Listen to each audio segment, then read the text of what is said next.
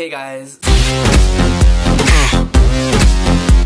So this video is going to be a video of a little haul that I got from Lush.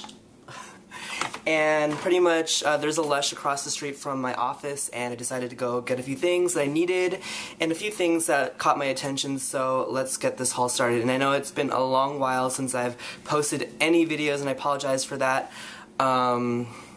Just been busy. And the first thing that I got was the Mint Julips lip scrub. And I was looking for a lip scrub because lately my lips have been really dry and a little bit dead skin in there, so this is what it looks like. And prior to this, I was actually looking for, looking at the, what do you call that, the Fresh Brown Butter lip scrub in Sephora, which is like $25. This, however, is a little bit cheaper at $8.99, and it says here, gently rub a little peppermint and chocolate sugar onto your lips and scrub them soothe and smooth. So far I like this product a lot. The only downside to this, since I've been using it, is that your fingers get really sticky, so you have to wash your hands after using this. And yeah, it has peppermint in it, so it makes your lips feel a little bit tingly afterwards, which I'm not mad at, because I kind of like that feeling. So Mint Julips.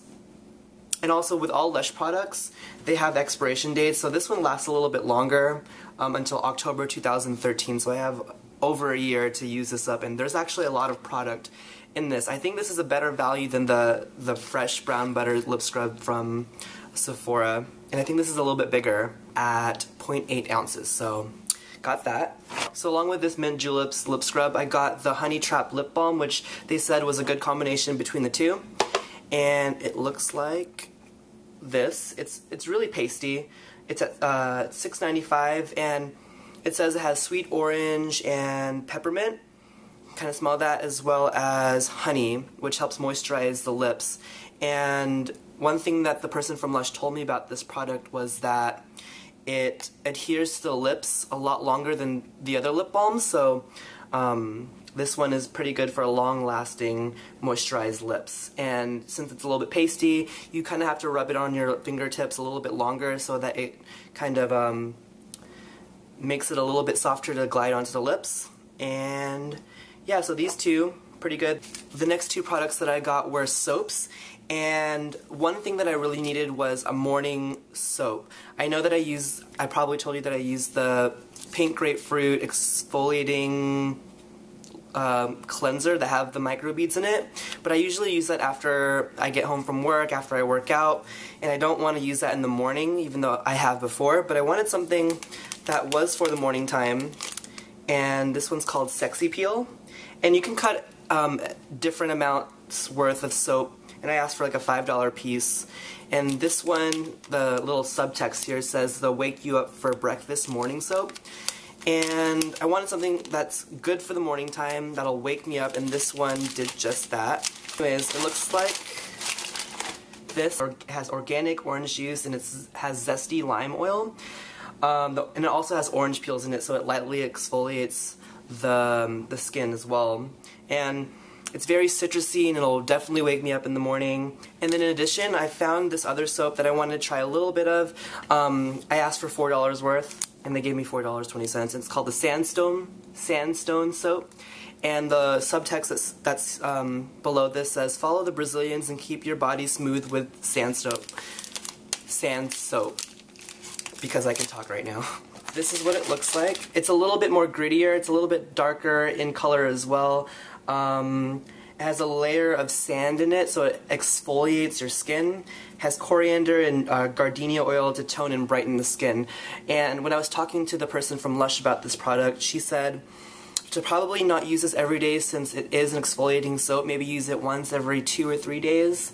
So that's probably what I'm going to do, and that's why I got a smaller piece, honestly, because I didn't want, you know, a large piece and then all of a sudden, if I'm using it once every 3 days, it's going to probably last forever, and I don't know if I'm even going to like it, so that's that. The last item that I got was a bath melt called Ceridwen's Cauldron, and it's a bath melt that's wrapped inside a little cloth here, and it's for $7.95, and the subtext on the website wrote notes said magical relaxing bath melt for softer skin. It has oats, lavender, and sandalwood to calm and soothe, and cocoa butter and walnut oil to moisturize the skin. And I've used this product before and I really liked it, that's why I purchased it again. One big thing that I like about this product is that it's inside a little kind of baggie, cloth baggie, so it's easy to clean up if there's anything in here like the sand. And it smells really relaxing, like something that you would definitely use in the nighttime before you go to bed. And this is perfect. I hope you enjoyed this haul video. All of the products that I got all together turned out to be like $35 US. I know it's a bit much for soaps and lip products, but you gotta splurge sometime, right? So yeah, if you have questions of any of the products that I have, leave in the comment box below. Any video requests, comment box below as well. Rate, comment, and subscribe. Thank you for all my new subscribers. I finally hit 700 subscribers, and it's been a while, so my next goal is 1,000, so maybe I'll do a what do you call that, a giveaway video at 1,000. It'd be a pretty big milestone. So I'll talk to you guys later. Bye.